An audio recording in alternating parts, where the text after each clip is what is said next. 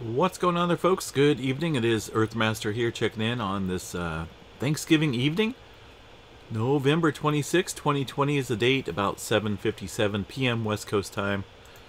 And, well, hopefully everyone had a good dinner out there. Here with the family, we're going to do our Thanksgiving tomorrow. But I ate pretty good nonetheless myself for not having a Thanksgiving dinner. Let me tell you. 4.5 earthquake out here around the right around the Philippines Island area right now. The latest quake on the globe there. Majority of this quake activity over here to the east in the red ring category, indicating some much older earthquake activity. Haven't seen too much movement over here along the western part of the Pacific. Some swarming and earthquake activity along the west coast to discuss. Other than that, not a whole lot of earthquake activity going on in the global department. There's the latest from the USGS folks there, showing the swarming going on. We'll back out here, show you an overview. Southern California, Salton Sea, and the San Andreas Fault System stretching up here through Southern California.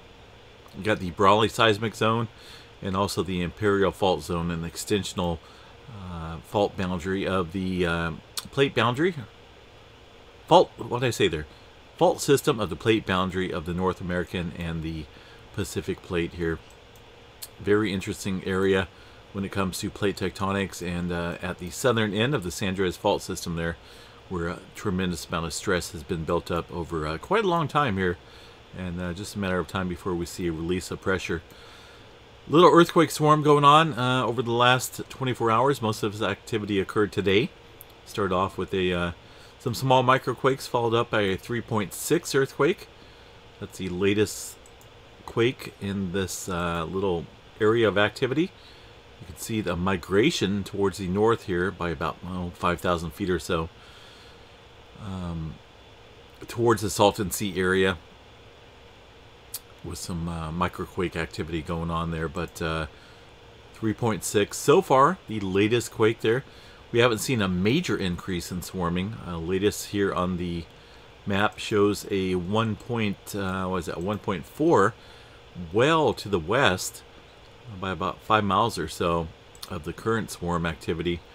This is just an automatic review, so potential for it to be squashed, I guess, you know, as far as like it being removed from the map here. Not for sure what would trigger it. You know, maybe it could be some other earthquakes nearby. I don't know, but so far this earthquake out here has not been reviewed.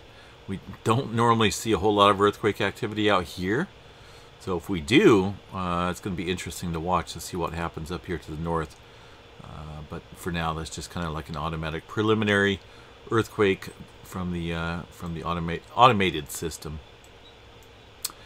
So far, minus this one, about 18 earthquakes there over the last 24 hours. Small swarm going on compared to the last couple days. Definitely an increase in earthquake activity. Southeast of Palmdale, 3.1 near Little Rock, not Arkansas, but Little Rock, California. Probably much not, better not say nothing there. But that area there is on the western part of that plate boundary, which is the San Andreas Fault there, the North American plate, and the Pacific plate over here to the west. Activity up here to the north showing diminishing activity, as we have seen over the last couple days there near the Ridgecrest area and Mount Whitney. All pretty quiet up here. Some microquakes going on, but no major swarming. Same goes for up here in the Nevada area. This is kind of below average activity that we have compared to activity that we have seen over the past few months. This is kind of just diminishing as well, including activity up here in Idaho. Not a whole lot going on up there. One little small earthquake of 2.5, and not a whole lot to report throughout the Pacific Northwest. Into the Yellowstone National Park area. Let's check that out real quick. Zoom into that map there. Not a whole lot going on up there either, folks. A little small earthquake there. Well, way earlier this morning, probably late last night, a little small earthquake up there, but no movement, no major quakes, no microquakes, anything really to report within the last few hours. Looking very quiet. And the same goes for the tremor map in the Pacific Northwest. You can see just about 28 epicenters of tremor there in the northern Sacramento Valley. Not a whole lot going on there. Pretty quiet. Yesterday we seen nothing, nada, zip, zero, no tremor movement at all along the Cascadia subduction zone. So we can pretty much say that for the day-to-day. 28 epicenters is nothing really when it comes to the potential for tremor activity out here. Pretty quiet. The Braley seismic zone there. A lot of folks not for sure what what that is. If it's just a separate fault system or what it is, but the Wikipedia article here on the Braley seismic zone talks about the geology of this area. Look at that. That's pretty cool. That little let's see if we can see that on that map. I just seen that. If we can get this thing to pop up here. Not for sure what happened. Let me go back here a little bit. I was looking at this little cyclone out here. See that little circle there? It's pretty neat looking. That to me it looks like the marine layer down there, but that's kind of interesting there, seeing that little circle of an area down there. Okay. Braley seismic zone represents the northernmost extension of the spreading center axis associated with the East Pacific Rise. I'm not going to go into a whole lot of specific details on it, but it does talk about the past volcanic and geothermal activity within that zone. Quite a bit of historical earthquakes and volcanoes involved in that. And it does talk about past earthquake swarms. Let's see here. Yeah, kind of a, like I say, it's pretty much just an extensional fault system there of the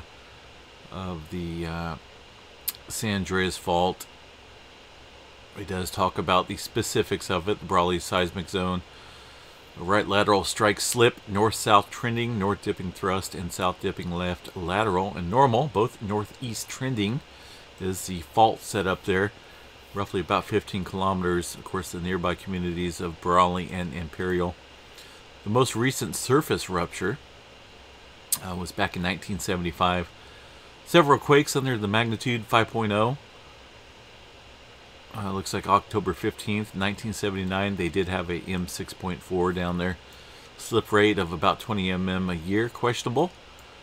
Interval between major ruptures uncertain at this point. Rupture recurrence may depend greatly on Imperial Fault Zone activity, which sits to the south there. So if we got more activity there in the southern part of the seismic zone there of Southern Cal, we could ultimately see that activity affect the Braley seismic zone, and then of course the San Andreas fault up here. So right now activity along the Imperial fault system pretty quiet, but it does show you how one another does affect one another. Activity on one fault does affect some nearby and also at a distance there. It's always been, I've always believed that to be true.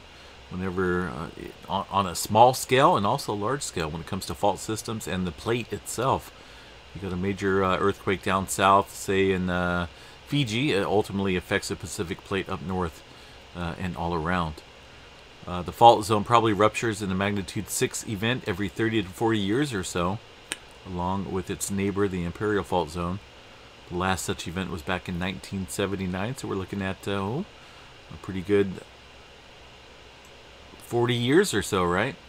Although not well documented, minor rupture may also have occurred in 1940 and even in 1915. This is by no means represents a definite cycle,